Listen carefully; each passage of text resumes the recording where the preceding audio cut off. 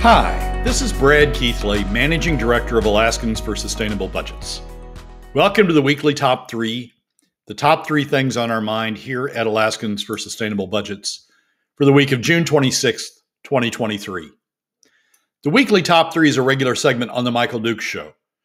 The show broadcasts on both Facebook Live and YouTube Live, as well as via streaming audio from the show's website weekdays from 6 to 8 a.m. I join Michael weekly in the first hour of Tuesday's show from 6:25 to 7 a.m. for a discussion between the two of us about our 3 issues. We post the podcast of our discussion following the show on the Alaskans for Sustainable Budgets Facebook, YouTube, SoundCloud, Spotify, and Substack pages, also on the Alaskans for Sustainable Budgets website, as well as the projects page on national blog site medium.com. You can find past episodes of the weekly Top 3 also at the same locations. Keep in mind that in addition to these podcasts, during the week, you also can follow and participate in the discussion with us of these and other issues affecting Alaska's fiscal and economic condition by following us on the Alaskans for Sustainable Budgets Facebook page and through our posts on Twitter. This week, our top 3 issues are these. First, we discuss the argument that's missing from the PFD discussions, even by its defenders. Second, we discuss some recent insight into what budget issues are likely coming in the next session. And third, we discuss a recent development in the oil fields that could be a very big thing in terms of production levels. And now, let's join Michael. Brad Keithley, Alaskans for Sustainable Budgets, the weekly Top 3. Brad comes in. He hits us with 3 big topics that he thinks are important, and we discuss them today. We're going to talk a little bit about what's coming up on the session, the next big thing, and we're going to start off with number 1, which is the one thing that everybody apparently seems to be missing from discussions of the PFD, including the PFD defenders. Now, we had Ben Carpenter on the program yesterday for a full hour. He saved my bacon because I could hardly talk, but he really went into a lot of his thoughts, and he distilled a lot of the thoughts that he had in his letter to the editor, which you reference today in your number 1 of the weekly Top 3. So hit us with it, Brad. What is the one thing that when we're talking about the PFD that everybody seems to be missing, as you're saying here? Well, Michael, there's one fact that we've known about since 2016, 2017 that I've talked about a lot, but has not penetrated the public conversation, and that is that PFD cuts take more from 80% of Alaska families than would taxes. Taxes would be better, would take less from 80% of Alaska families than do PFD cuts. And that to me at least, but that is a compelling argument. We want to make Alaska families' lives better. We want to make the Alaska economy better. We've gotten to a situation where no one, I don't think, any longer believes that we're going to cut our way out, do spending cuts to cut our way out of this situation. We are stuck in a mode where we're going to have this continual spending going forward. And to pay for that spending, PFD cuts take more. If we pay for that spending through PFD cuts, that takes more from 80% of Alaska families than using an alternative means of an alternative tax. Ben's piece in the ADN, about 600 words, 650 words, doesn't mention the word tax once. It is sort of the typical we're going to find government efficiencies. We're going to find ways to cut spending. We're going to find ways to do this better. We're going to have management plans that do this better, and we're going to manage our way out of this situation that way. We're not. We saw that in 2019 when the governor tried to do exactly that, and the pushback that he got as a result of that. It's not changed at all. The spending keeps going up. Ben talked yesterday about operating spending going up 11% since he's been in office. Right. That's not changing. And right. so the focus to me should be on how we're going to pay for it. and 80 and it paying for it the way we've been paying for it through PFD cuts hits 80% of Alaska families. It's not just Ben. I mean, the Democrats don't even talk about this. I would think. In fairness, Ben did talk about it yesterday while he was on the program. He did talk about taxation because he said it has to have that connection between the public and private, and he gave all the reasons. He did talk about it yesterday. I don't know if maybe in 600 or 700 word limit he didn't have enough time to get into it, but whatever. He did mention it yesterday. So, but it's few and far between the discussions on it for sure. And he didn't mention the 80% number. I mean, what he talked about was we have to have a connection between the economy and state government, and taxes are a way of constructing are the way of constructing a connection between. But he didn't talk about the fact that 80% of Alaska families would be better off with using taxes instead of PFD cuts. This is an issue. I mean, if I were a Republican looking to challenge Donna Mears in East Anchorage, or if I were a Republican looking to challenge Andy Josephson, or I was a Republican looking to challenge Andrew Gray, this is an issue that I would hit all day long.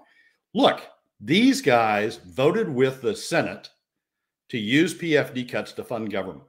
They didn't even try to push an alternative that has a lower adverse impact on 80% of Alaska families. They didn't even try an alternative that would have been better for the constituents in Donna Mears' district, or in Andrew Gray's district, or in Andy Josephson's district. They didn't even try. They logged on to the Senate's version of using PFD cuts and ran with that. And they're not looking out. I mean, I would say, if I were using this issue, they're not looking out for Alaska families. They're looking out for government employees, because they want to fund government employees, and they're looking out for the top 20%. The other fact that I think should be pressed is understandable and could be pressed is PFD cuts aren't necessary to fund increased spending. What PFD cuts are doing is making sure that the top 20% don't have to pay for spending. They're taking money out of the pockets of the other 80% of Alaska families, paying for spending that way, so the top 20% don't have to reach into their pockets and pay a proportionate share of the cost of government. It's a cross subsidy between an upward cross subsidy between the other 80% and the top 20%. So it's a wealth transfer, is what you're saying. It is. It's absolutely a wealth transfer from the lower 80% to the upper 20%. It's allowing the top 20% to avoid contributing significant amounts of material amounts to the cost of government in the same way that the 80% are being required to through PFD cuts. And that's I mean, some people say that's a populist approach. No, it's not. I mean, because what we know is also that PFD cuts have the largest adverse impact on the overall economy. And how do we know? And why is that? Because we're taking more money out of the pockets of 80% of Alaska families, those who spend into the Alaska economy. We're taking more money out of their pockets than we would be through other means. So I mean, I read Ben's piece in the ADN, and I was excited for the headline. I was excited at the beginning, and it starts off great. But then when you get to the solutions, it just sort of, it's another one of these, well, we're going to cut our way out, or we're going to manage our way out, or we're going to have these management approaches to get our way out of it. Ben deserves a lot of credit for stepping up and introducing a sales tax as a means, as an alternate means of paying for government, as a means that spreads the burden more broadly among all Alaska families, that reaches the top 20% and reaches non-residents, which we don't do now. He deserves a lot of credit for that. But then he just sort of, it's like he doesn't really believe in it in a way, because when you get to the op-ed and the ADN that a lot of people are going to read, it just sort of disappears. It isn't in there. So I don't get it. it is an issue that is explainable. It's an issue that's understandable. It's an issue that aligns Republicans, aligns those who articulate the issue in that way, aligns them with 80% of Alaska families, aligns them with the overall Alaska economy, and shows a way forward that if we're going to continue to spend, balances the spending, balances the responsibility for the spending, includes non-residents, reduces the burden on Alaskans by 7 to 10% by getting a portion of the revenues from non-residents. It is a clear-cut issue that I think is the defense of the PFD. Yet the defenders don't do it. The defenders don't use the approach. And even, as I say, even the Democrats don't use the approach. So we're doing it to ourselves in a way. Well, I mean, and in part, this is part of the whole Republican campaign from a certain group and breed of Republicans over the last few years that basically have all said, don't give us a tax and then give us the PFD because you'll just be taxing us for our PFD. Instead, just take the PFD. That's what that's kind of the argument that, in a nutshell, that's been coming out of a certain group of Republicans.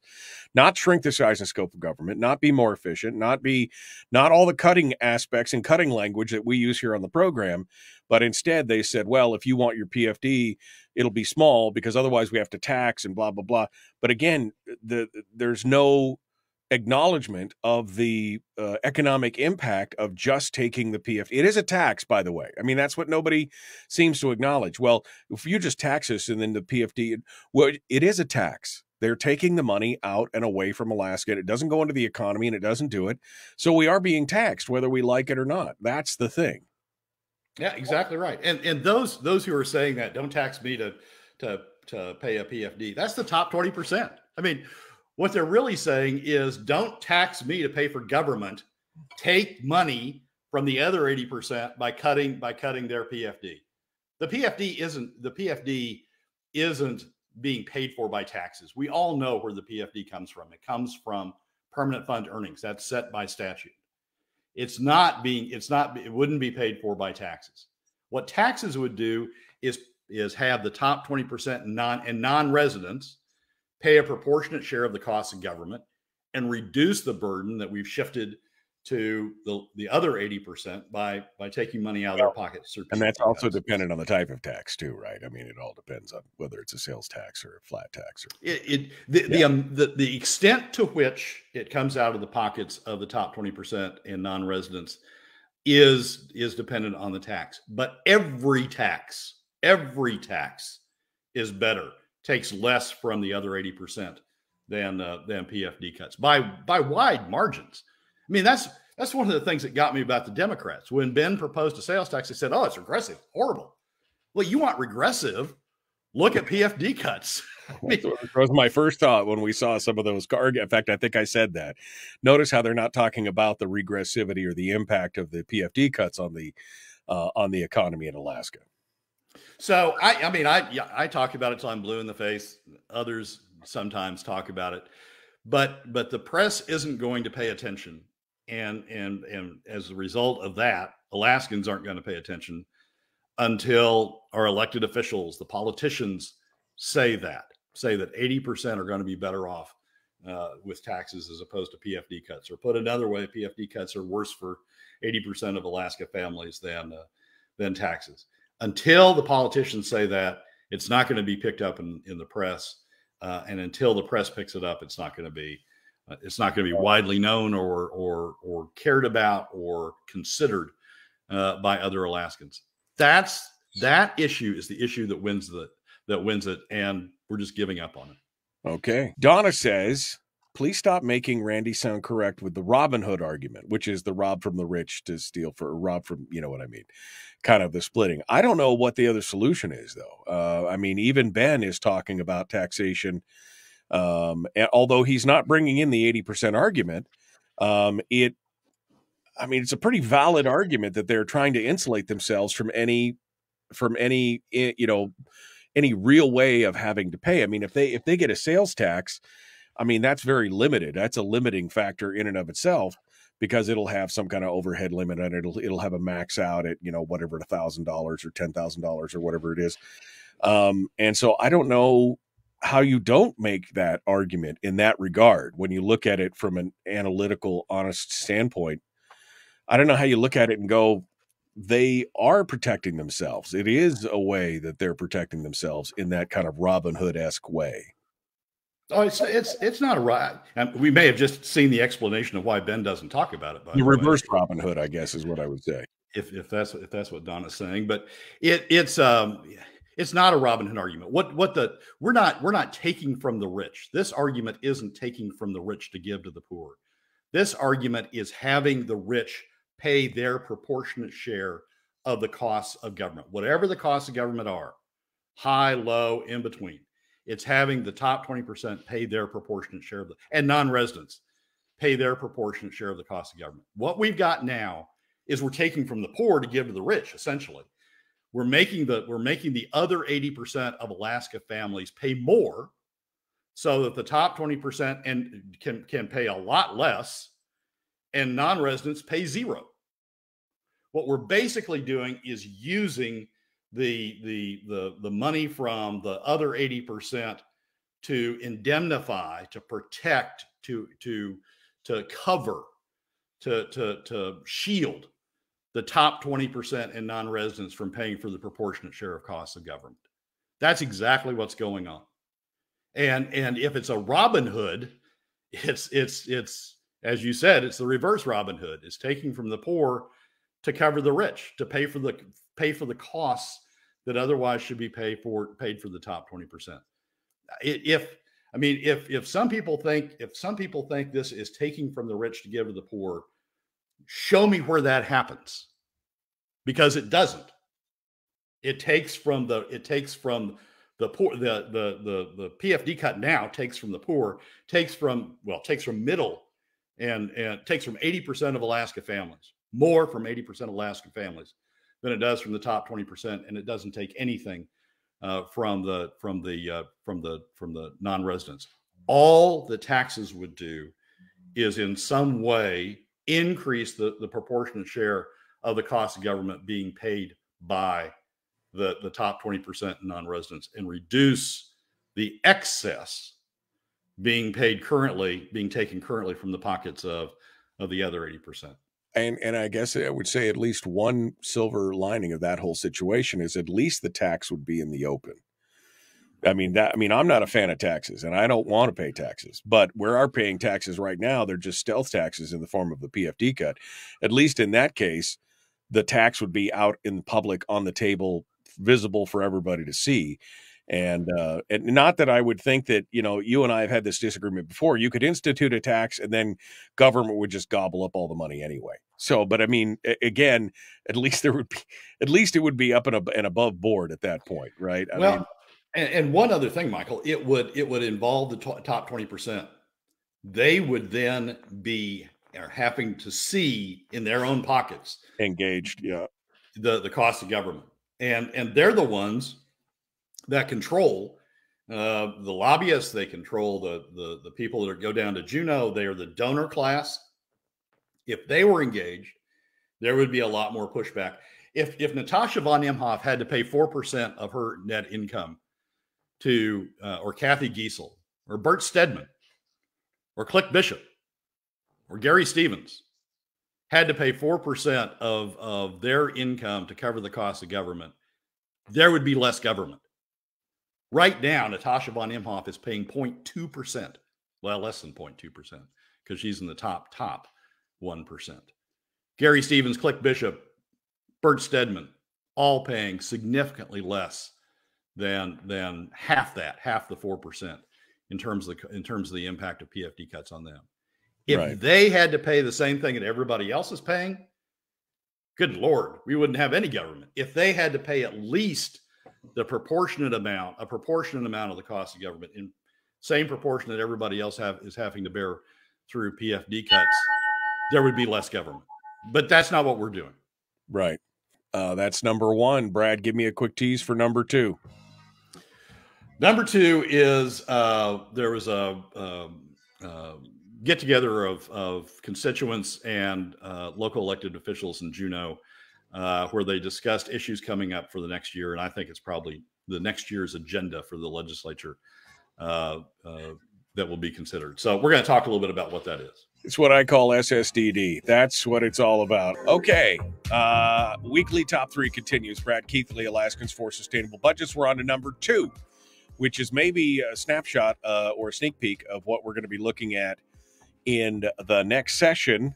Brad is referencing an article in the Juneau Empire where they're talking about local legislators putting together this year's achievements and looking for next year's goals. And, it's interesting. I guess SSDD is what I keep saying, but that seems to be the theme. Brad?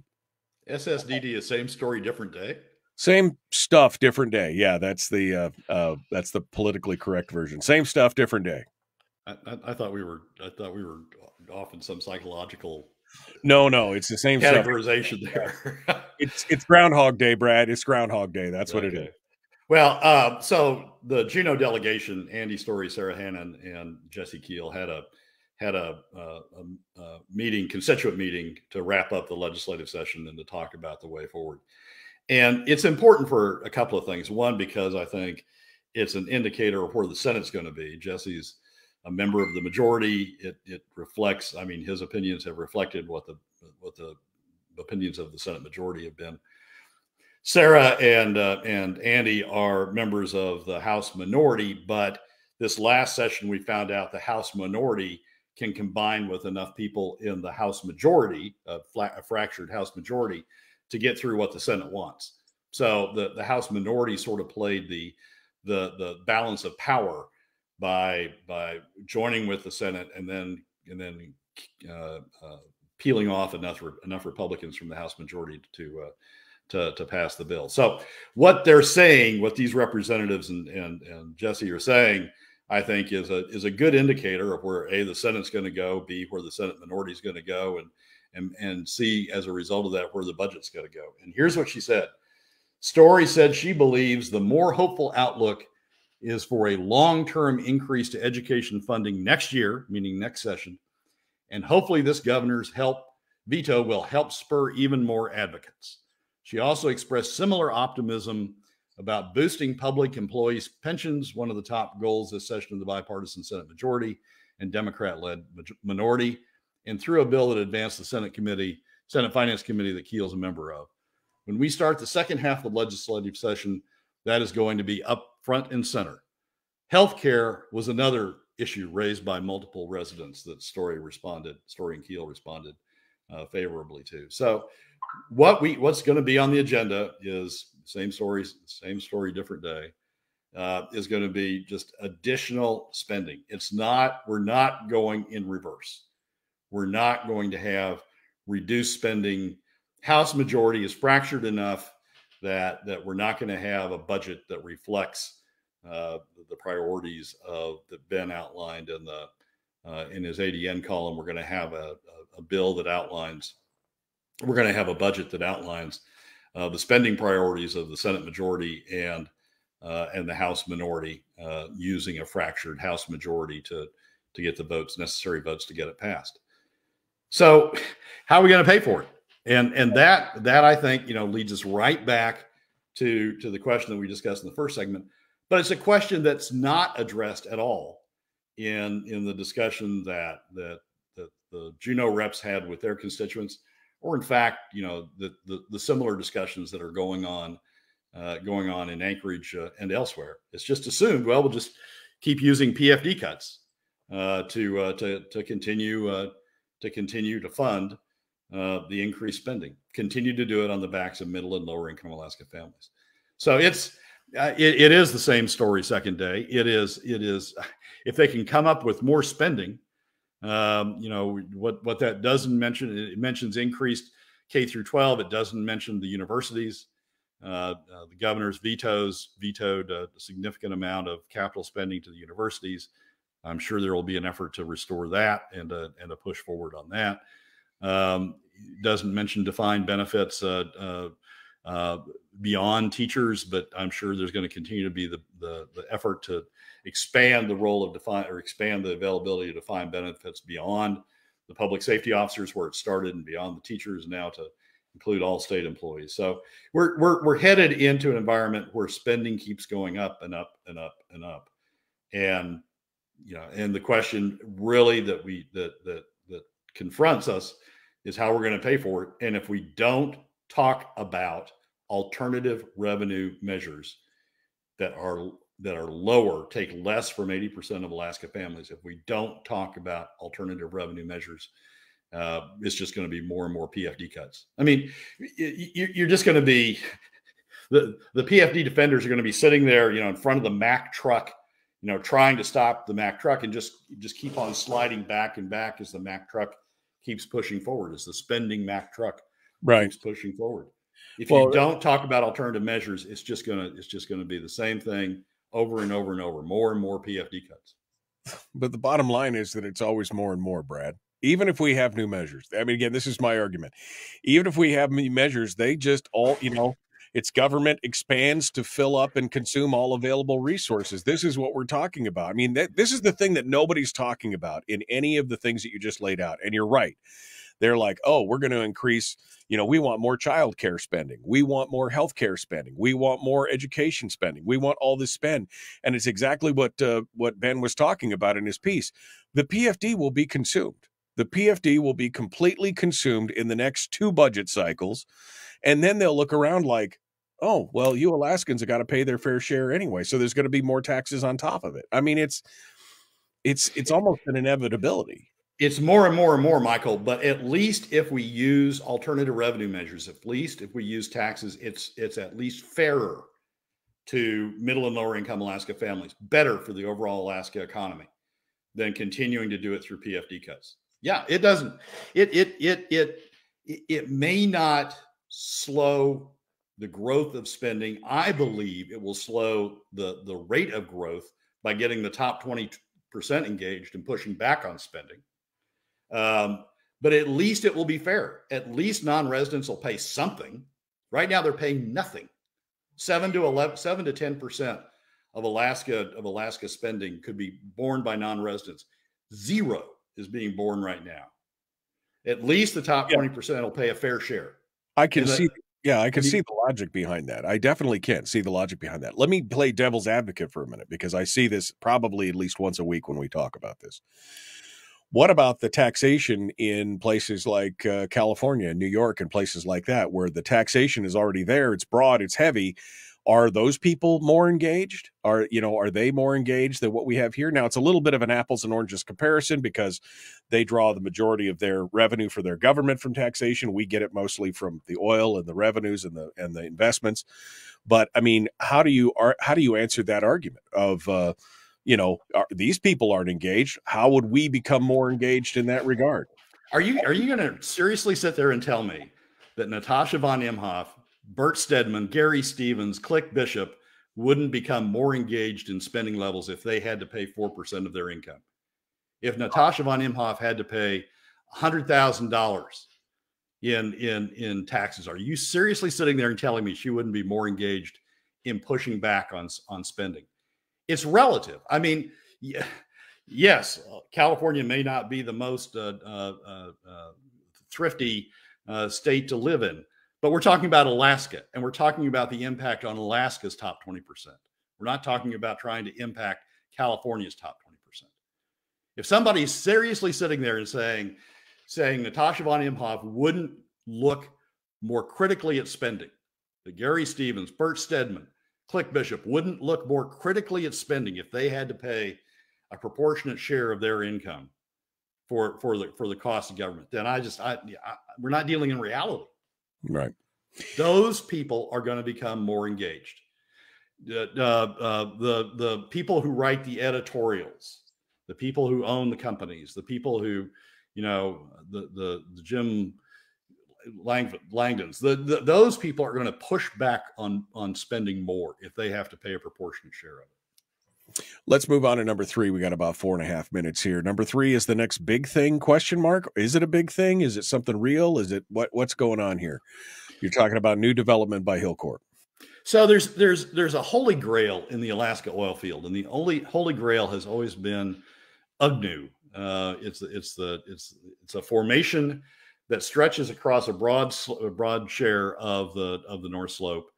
It's like it's the consistency of it is like molasses. It's very thick. It lies near the surface, so it's very cold. But there's a lot of oil. There's a lot of it. There is as much in the UGNU formation, 23 billion barrels of oil, as there is in Prudhoe. The original Prudhoe field is about the size of the original Prudhoe field. But try as they might, Alaska, the oil producers have never been able to tap into it. And the reason is it's so thick. The consistency of it is so thick that you can't get it to produce. It won't come up the pipe. There's been some discussion over the years of trying to mine it in a way that, to some degree, the oil sands in northern Canada, northern Alberta are mined. There's been other proposals on how to deal with it. But if we could ever tap into UGNU, it's like we've opened another Prudhoe Bay on the North Slope. We're not talking about a new field. We're not talking about step out development. We're talking about a formation that underlies the existing producing areas and being able to produce from that. There's an article in the Frontiersman, Tim Bradner, who writes a lot on oil issues, has an article in the Frontiersman talking about some research that's going on at the University of Alaska Fairbanks that seems to be promising in terms of being able to tap into the UGNU field. It's the addition of polymers into the substances injected into the molasses type oil to get it to be thinner and to flow. Now, it needs a lot of things to be able to work, but the promise of tapping into UGNU is a big deal. If we're able to do that, if this research and this effort would lead us to tap into UGNU, we're in a whole different category of production than we've been in for the last couple of decades. So it's not certain. I mean, we've talked about ways to get into UGNU before. I remember going back to the time that I first became active in Alaska in the 1990s. There was some theory about how we might get into UGNU. There's been a lot of different discussions over the years. None have really panned out very well.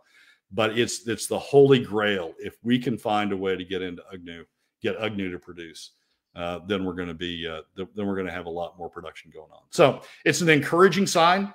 It's one that I think people ought to be aware of. It's one that people ought to be supportive of, and hopefully it will lend some results. Interestingly enough, even though the primary beneficiary would be Hillcorp's not spending a dime on this research. The research is being funded by the federal government and the state government through UAF. So we'll see how this works out. But it's a big deal, and one that from an oil standpoint we ought to be. If you can crack that open, because it's not just UGNU. A lot of fields have this heavy stuff, right? That they can just move, or is UGNU the primary field quickly? Well, UGNU is the formation. So I mean, Prudhoe has UGNU in it. Think about UGNU being vertical and the fields being horizontal. So Prudhoe is a certain geographic area. UGNU's is in that field. I see. It's heavier in Milne Point, Schrader Bluff, but it's across a significant segment of the North Slope. I mean, that would be a huge thing because there are other places where that heavy, sticky molasses type crude is available. And if they're able to break that cycle, like you said, I mean, if it's a whole new Prudhoe Bay style thing, that could be a significant amount of revenue for the state and other things. Yeah, UGNU is significant on state lands. So it's significant underneath Prudhoe. It's significant underneath Milne and Schrader Bluff, and I'm sure it extends over into Anwar and comes on federal lands. But it's a huge source on state lands, and it's not. You don't have to step out your geographic footprint. Because, as I said, think about fields as being vertical. UGNU is horizontal across these fields. So it's not like you don't have to go step out from Prudhoe and go someplace else, or step out from Alpine, or step out from Milne and go someplace else. It's right there. It's underneath. It's in They those. they have to go through that formation to Exactly. get the oil that they're pulling right now. So it's not an underlayment. It's almost an overlayment of what they have right now. They got to punch through it to go through. So now if they could draw that, I mean, many fields could benefit from that if they could be able to use it. Yeah. So we're not talking about unlike Willow, where we're talking about a step out and we're talking about new geographic areas and we're talking about having to get a bunch of permits to get us into the new geographic areas and to build infrastructure in the new geographic areas and do all, incur the expenses of new geographic areas. This is in the existing field, in the existing fairway. It's just a question of being able to find the mechanism to be able to produce it. And if the polymer research that UAF is doing bears fruit and reduces the thickness of the oil in a way that we can produce it, we've got a whole new layer. There we go, a whole new layer that we can tap in and produce. And it's huge, 23 billion barrels. I mean, just to keep in mind how big that is, it's as big as the original Prudhoe field. You can't produce all the 23 billion barrels. We started out with a target of producing 40% of Prudhoe, of the 20 some odd billion barrels in Prudhoe. We're now up to 60 or 70% through the enhanced production techniques that we've developed over time. You would start, if we even got 40 out of UGNU, that's a huge number, right, in terms of its productivity. So big deal, big potential, not a big step out, but something important. Well, smarter brains than us are working on it, so hopefully they come up with some kind of idea that will allow us to develop that. It's amazing how the technologies can change. And like you said, when the target was 40 to begin with, and now we're producing 60 to 70% of the field that was there, all due to the fact that technologies have changed. Nothing to say things can't change yet again. So it's good. Exactly right. Exactly right. Huge opportunity for the state. Sorry. Harold says, spare us. The heavy oil isn't going anywhere. I know this because he was the same guy that said 40% I'm sure was going to be developed, and that was it, instead of the now 60 or so. Because technology, he knows. All right, Brad, final thoughts before I let you go here today. Again, there's a lot of pushback here. I don't want taxes any more than anybody else. But we're being taxed right now. So I guess the question is, do you want to pick your poison, or do you just want to be poisoned? I mean, I guess it's all poison in the long run, one less fatal than the other. But your final thoughts here. Well, you're exactly right, Michael. We're being taxed now. We're being drained now. The other 80% are being drained now. They're being drained in order to cross-subsidize the top 20%. Top 20%, love it. Non-residents, oh geez, come to Alaska, don't have to give up any of your income. God, what a great deal. They love it, but the other 80% are bearing the burden of it. And the question is whether we want that to continue all the way down to where the other 80% give up their PFD to fund government. The top 20% don't have to tap into their money, and non-residents get to keep all of theirs. There's a fairness to tax. There's a fairness issue in taxation, and the fairness issue goes all the way back, to the beginning of capitalism. It goes all the way back to Adam Smith's Wealth of Nations. Adam Smith addressed what a fair tax situation is, and he said all citizens benefiting from government contribute proportionately to the cost of government. They all contribute according to the amount of income they've got, including non-residents. That's a fairness issue. Everybody chips in. What we've got in Alaska is, as Matt Berman calls it, professor at ICER calls it, the most regressive form of taxation ever. And we're shifting the burden to middle and lower income Alaska families, letting the top 20% non-residents off the hook. I mean, that's the issue. Do you want to continue going down that road where we're taxing the other 80%, so the top 80 more, tax essentially a surcharge on the other 80%, so the top 20% get off the hook? Is that the road you want to continue going down? There are better ways to do it, fairer ways to do it, fairer ways of taxation, and we ought to be doing them. Lisa and Gary, I think, summate what we've been talking about all day today. Realistically, this state will eventually have taxes, income and sales taxes. I mean, we have taxes right now, but eventually when that money is gone, which could be as little as 2 budget cycles from now, then it'll be, why don't we pay our fair share kind of thing. That'll be the argument. And the question is, do we want to give up the PFD? Do the other 80% want to give up the PFD and then pay taxes on top of it? Right. Or do you want to fairly spread the taxes out now, keep the PFD going, fairly spread out the tax burden now, and engage the top 20% in pushing back on spending? Because you're still benefiting the economy by distributing the PFD. You're engaging and benefiting the entire economy. Even if you had taxes on top of it, the benefit of turning that money 6 or 7 times would still be greater in the long run, even if you did have taxes at the end. All right, Brad, we're out of time. Thank you, my friend, for coming on board and joining us. As always, good to talk with you. Michael, as always, thanks for having me. We appreciate it. Well, that's a wrap for another week's edition of the Weekly Top 3 from Alaskans for Sustainable Budgets. Thank you again for joining us. Remember that you can find past episodes on our YouTube, SoundCloud, Spotify, and Substack pages, and keep track of us during the week on Facebook and Twitter. This has been Brad Keithley, Managing Director of Alaskans for Sustainable Budgets. We look forward to you joining us again next week on the Weekly Top 3.